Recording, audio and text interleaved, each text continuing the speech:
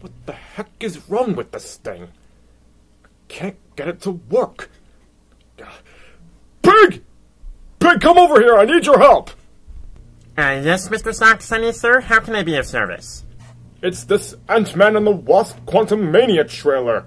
I can't get it to work. It looks like this. Well, I can see your dilemma. Don't worry, I can fix this in a jiffy. Now, let's see.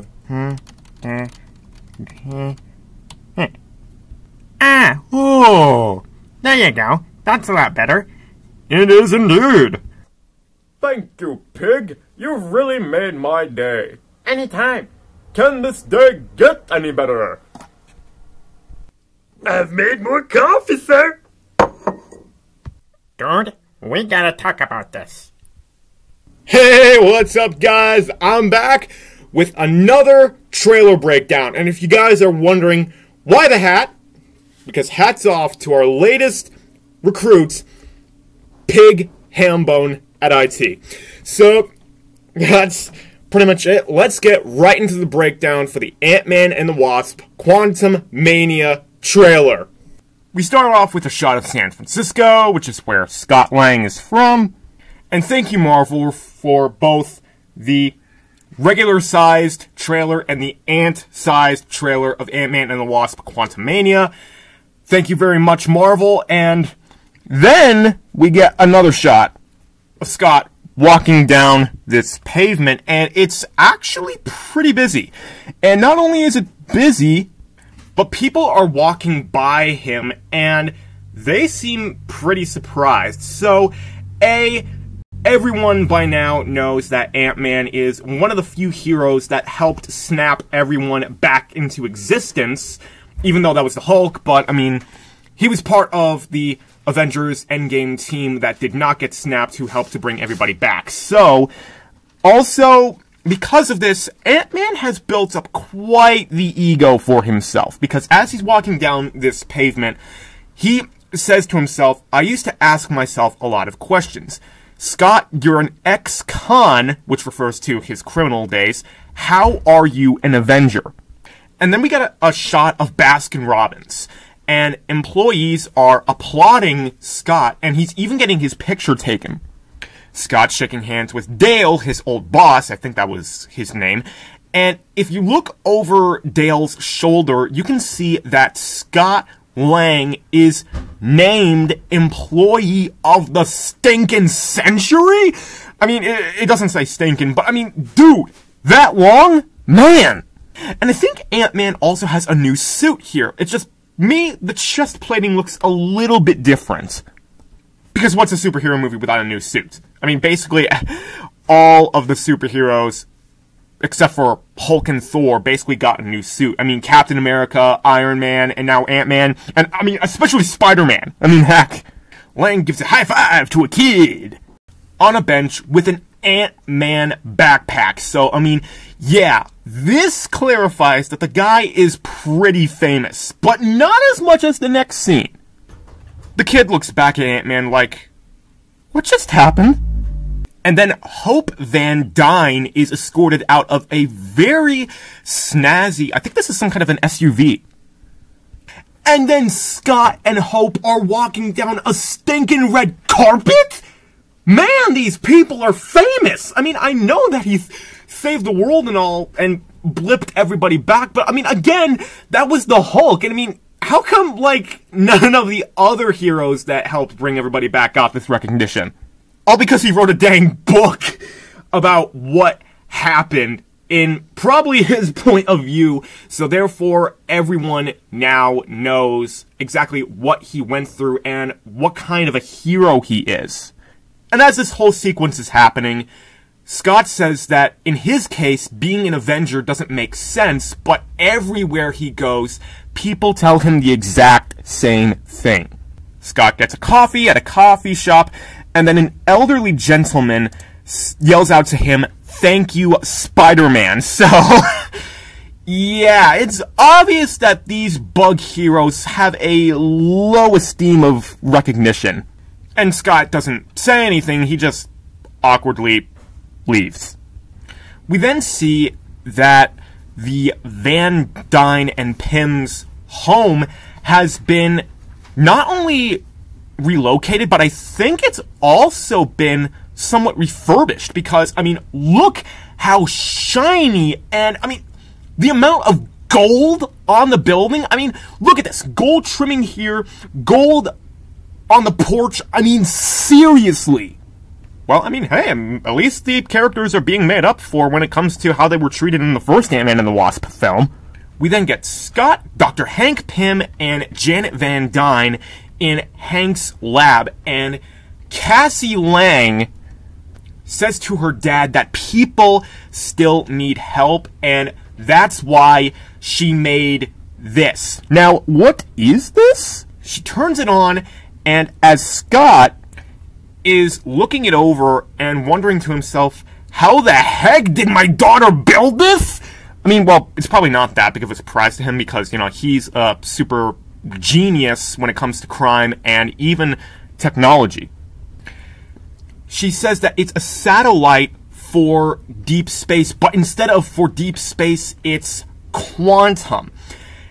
Now, why the heck are you doing this? I mean, you're literally inviting all of the quantum realm to your doorstep! Oh my gosh. And then Janet asks, you're sending a signal into the quantum realm? I mean, I understand Cassie. She wants to help people, but seriously, Janet has been down there for how many years? So she knows what is in the quantum realm. And I mean, just... Cassie, why? I swear, God save the Young Avengers. So then the beacon of light starts raising up out of the portal, and can we just address that this design looks vaguely similar to the portal that Loki had in 2012? I mean, I'm just noticing that. And then everybody starts looking at it like, what the stink is happening? Then Janet says to Cassie, turn it off now, because, I mean, if the quantum realm is receiving a signal from Earth, then they can find their way to Earth and do whatever they want. But it was too late. The orb then surges into, like, this huge energy wave, knocking everyone right off their feet. And then the steel here starts to bend right here and here. So, I mean, only one thing comes into mind here. Dr. Otto Octavius' fusion reactor. And so there's probably a bit of fusion in this energy wave. And also Loki's energy wave when he arrived to Earth. Oh my gosh, I mean, all that metal was just like this, bending and buckling. So yeah, there is a lot of energy here, and more hinting that these two designs, Cassie's signal to the quantum realm and Loki's portal, are vaguely similar designs. And then people just start getting dang blasted sucked into the quantum realm. I mean, even objects. And, oh my gosh. So, yeah, this is trouble. We then get a Marvel Studios logo, which, again, this is owned by Marvel Studios, not me. But instead of a classic red background, we get some sort of a cosmic background with, like, a whole bunch of nebulas and clouds, but they're all, like, welding together. And then Ant-Man and Cassie are in the quantum realm, and holy cow, portals are opening up vaguely similar to the holes that were opening up on Sakaar. So, I mean, maybe there are, like, a lot of portals here for sure, but I have one question for you. Why are there so many Loki references in this trailer? Probably because of the villain. Cassie looks around and asks, where are we? Because she obviously has no idea what she did. And, I mean, seriously. I mean, again, wanting to help people, whether that be aliens, individual small quantum beings, humans. I mean, but she didn't think that this would happen. Get another shot of the quantum realm, and my guess is because this actually looks like a mining place. Kind of like Lamentis, only it kind of looks like a combination of Lamentis and the mine from Wrinkle in Time. And then a robot, a human with a sword, and this hooded black figure, which kind of looks like Ronan from Avengers Endgame show up. And then Ant-Man and Cassie are just surrounded by a bunch of dudes. And my guess is that perhaps this is a decimated part of Chronopolis. The Wasp wakes up from some kind of slumber, similar to how Sylvie woke up after she got pruned, which, again, another Loki Easter egg. I'm probably just going, like, all too wild out here, but it appears as though she's underwater, because we get some coral and eggs. Like little fish eggs. So, I mean, maybe she's in a part where those giant caterpillar things live.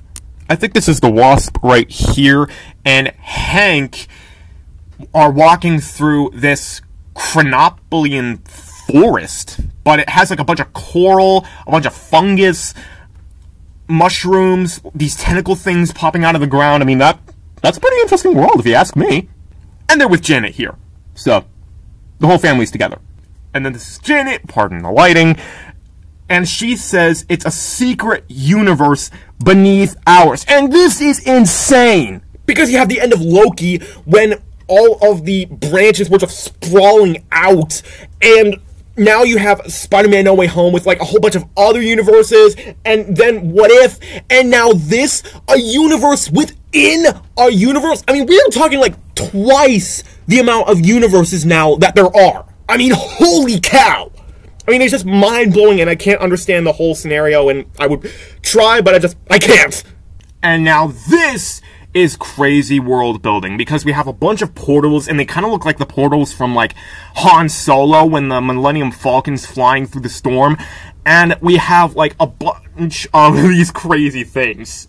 We have, like, these little lanterns on tentacles, this girl at some kind of, like, table or sink. Maybe she's, like, a quantum farmer or something.